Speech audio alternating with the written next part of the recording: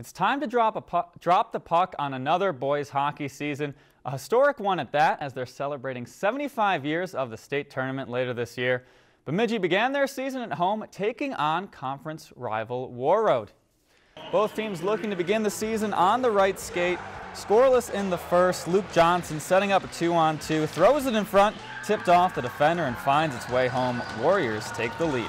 After Gage Mostad tied it up, he'd give Bemidji the lead. Nathan Manasseh from the point. Mostad tips it 5-hole. It's 2-1.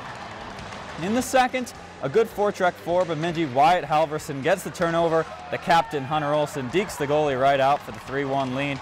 And the Jacks looking for some more insurance. Bjorn Jorgensen from the point. A rocket slapper. Good luck with that one. The Jacks, they get one more and they win 5-1. If you enjoyed this segment of Lakeland News, please consider making a tax-deductible contribution to Lakeland PBS.